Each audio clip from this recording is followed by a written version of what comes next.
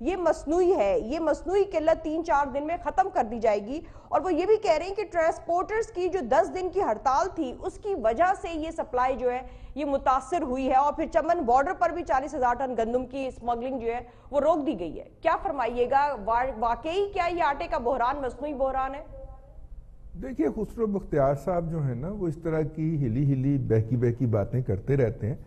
یعنی ٹرانسپورٹ کی ہڑتال جو تھی اس سے مراد ہے کہ گندم جو ہے وہ پنجاب میں یا کے پی کے میں نہیں آ رہی تھی، لیکن گندم چمن کے راستے افغانستان جا رہی تھی، حالانکہ ٹرانسپورٹ کی ہڑتال تھی. یہ کیسی باتیں کرتے ہیں؟ خسرو بختیار صاحب کا بیچاروں کا اپنا مسئلہ یہ ہے کہ ان سے وزارت پلاننگ لے کے اور انہیں ایک ایسی وزارت دے دی گئی ہے جس پہ وہ خوش نہیں ہے.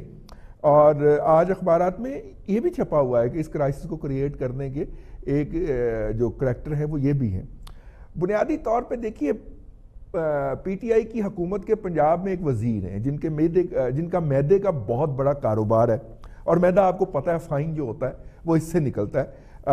ان کو پوچھ لیا جائے کہ انہوں نے آج سے 2 ماہ پہلے اوپن مارکیٹ سے جو بیش بہا گندم خریدی تھی وہ کیوں خریدی تھی. اور ہم نے اپنے پروگرام کنٹروورسی ٹوڈے میں اس کی نشاندہی بھی کی تھی کہ وہ خریداری جا رہی ہے.